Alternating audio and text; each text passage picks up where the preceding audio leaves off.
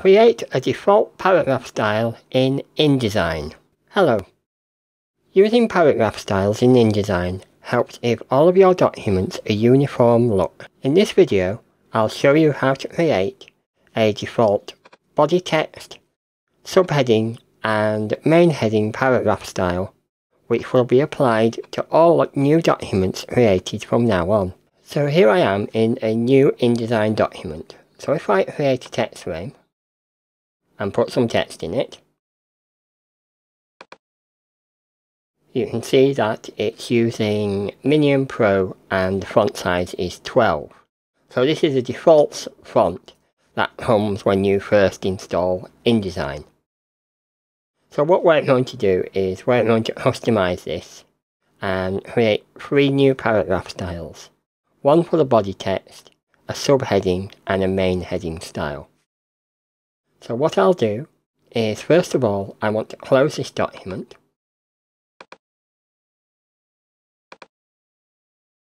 And in InDesign 2015, you get this start screen. We need to be in a workspace. So to get to that, I need to click in Windows, Workspace, and click on Advanced. So you can see on my screen the paragraph styles window is already open.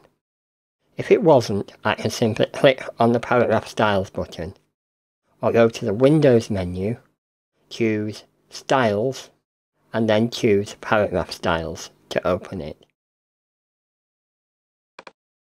So the first thing I'm going to do is create the new body style. So to do that, I click on the new style button, and then I right click on the new style and tap on edit paragraph style. So I'll enter a new name for this style,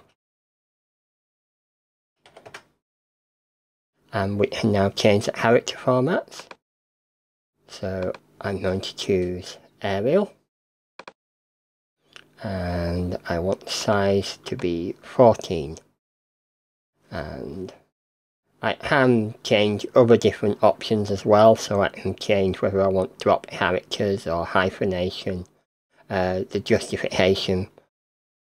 All different attributes of text can be changed on this screen, but we're just going to change the font.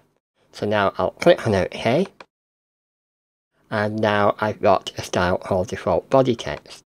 So now I'm going to create a subheading, and to do that I'm going to right click on it and click duplicate style. And now I'm going to create subheading, click on basic character formats,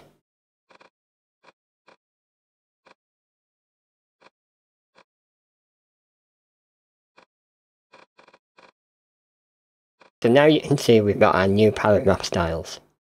I'm going to click on default body text to make that sure that that's the one that's selected when I create a new document. So now I'm going to restart InDesign. So now I've restarted InDesign with a new document. So now if I create a text frame and enter some text into it, you can see now that the text is Arial and point size is 14. So if I click onto this paragraph and put main heading, click onto this subheading and then click on the subheading style, and that just lets me quickly format this document. Thank you for watching. I hope you enjoyed this video. If you would like to see more, then why not subscribe? You can also visit our Facebook page or download a copy of the show notes from www.guidecat.org.uk.